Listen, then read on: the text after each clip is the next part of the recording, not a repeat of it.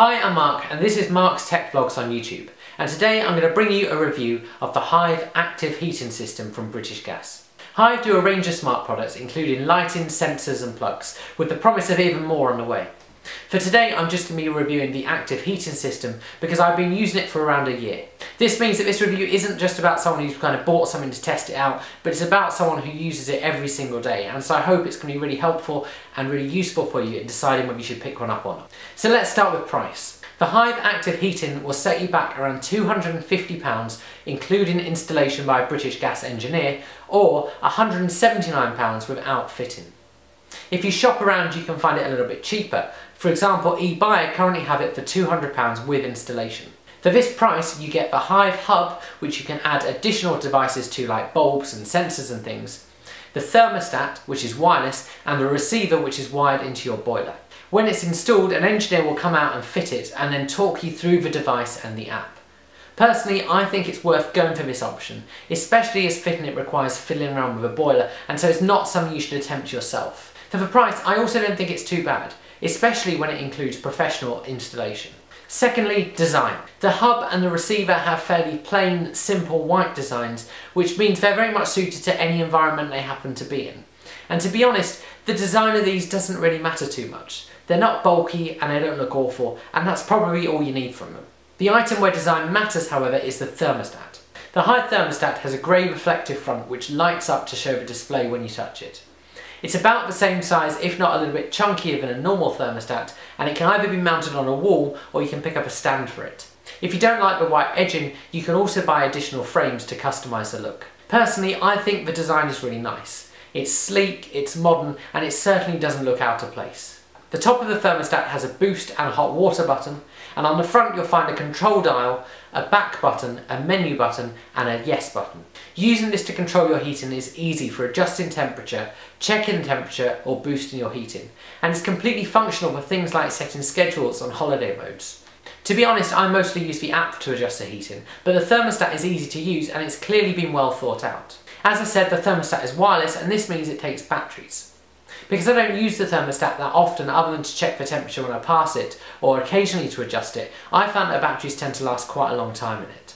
The real trick with any thermostat is to make sure it's somewhere that's generally the average temperature of your house, not in a hot room. This means that you won't be sat in one room sweating whilst the thermostat says it's actually really cold. Next, the features of it, which I've already begun talking about. The Hive heating system allows you to do things like set holiday modes, set up daily schedules for temperatures in your house, boost your heating for a short time slot, turn off your heating, set it to frost protection mode, or override all of that and just go manual. All of these features can be controlled through the thermostat or the app. The app also lets you add recipes, which I'll talk a little bit more about in a minute. In terms of functionality as a whole, British Gas have made the Hive super easy to use, and it's such a sleek system. Of course, the make or break for anything related to a smart home is the app that works on your smartphone. Since I started using Hive, they've continued to update the app and add new features alongside expanding their product range as well. The app is pretty simple to use and it's the place that you manage all of your Hive devices, but I'm just going to talk about using it to manage your heating. From the default screen that's shown in the app, you can see the current temperature of your house and turn the heating up or down, boost it or advance to the next scheduled slot. You can also switch it to manual mode or turn it off. In addition to this, you can adjust your daily schedule, set up geolocation notifications and switch on, off or schedule holiday mode. All of these features work remotely too, so if you're travelling back from work early and you want to boost the heating, you can. Or if you've gone away on holiday and forgotten to switch off your heating, you can do that from the comfort of your sunbed.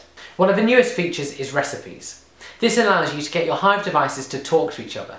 For example, when motion is detected, it could switch on a particular light, or when a door sensor goes off, it could turn on your heating. These recipes seem to have real potential for making your home truly automated. Whilst Hive is packed with useful features, there are some downsides as well. For me, the big one is that whilst the app works with iPhones, Hive haven't yet added the functionality to allow it to appear in the Home app by Apple. This is the main reason that I'm using Philips Hue for lights at the moment, although I hope Hive will sort this out in the future because Home is a brilliant place to manage all of your devices. Secondly, the location functions are purely about notifications. This means that whilst the phone app will alert you when you go away from home or when you're heading back to home and tell you the current temperature of your house, you can't tell it to automatically switch on or off the heating based on your location. Although maybe this is a good thing if more than one person lives in your house. Thirdly, there isn't guest access. Although the simple workaround to this is just to get your family to download the app and then simply sign in on it with your account. Or just get them to use the thermostat. So what's the verdict? Overall, Hive Active Heating is a brilliant bit of kit.